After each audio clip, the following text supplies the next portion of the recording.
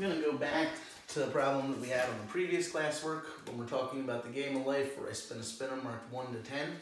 In this case, we're trying to find probabilities as opposed to just defining the events that count. So we previously knew that only a 7 counted as spin a 7. That's one event that counts.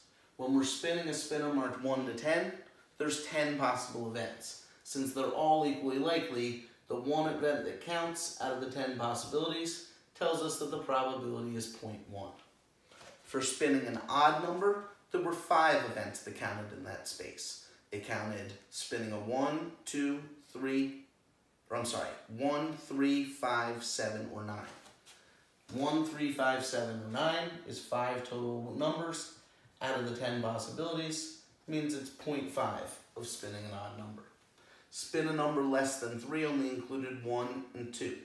So there were 2 possibilities out of the 10. That's why the probability of it occurring is 0.2. For spin a number greater than 5, we had 6, 7, 8, 9, and 10. So there were 5 total numbers greater than 5 out of the 10. That's why it occurs with probability 0.5. So the general skill here is figure out how many simple events fit the lettered event. Take that number divided by the total number of events in the sample space. This only works when we know everything's equally likely, but when we have this spinner, we do know they're all equally likely. The next question is from a two-way table. There's 2 different ways these tables can be shown to you. Either they can give you the proportions or they can give you the raw numbers. In either event, you're probably better off finding totals just to make sure everything fits. So I would start out by saying the row total is 0.38 plus 0.09, which gives me 0.47. 0.21 plus 0.32 gives me 0.53. The column totals, 0.38 plus 0.21 gives me 0.59. And 0.09 plus 0.32 gives me 0.41. When you've got the column and row totals, it should be the case that when you add across or add down, you get the same thing. And specifically, when it's this proportion version, I should get 1 when I add across or down. 0.59 plus 0.41 does give me 1. 0.47 plus 0.53 also gives me 1. That means we have 100% of the table represented.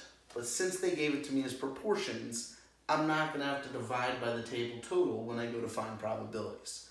I could still divide by the table total because I'm dividing by 1 and we get the same thing. It's just an unnecessary step when it's already in proportion form. So when they ask me the first question, the student is a business major.